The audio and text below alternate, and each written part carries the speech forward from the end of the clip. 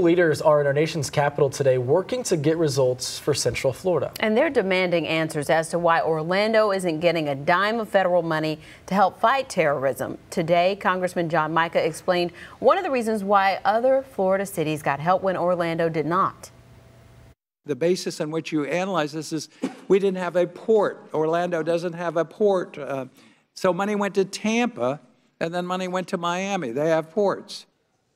Well, 2 years ago, the U.S. Department of Homeland Security removed Orlando from a list of high-risk terrorism targets. Congressman Mica told us he's been warning Homeland Security for years that it has underestimated the threat to Central Florida. Mica believes the massacre at Pulse nightclub confirms it.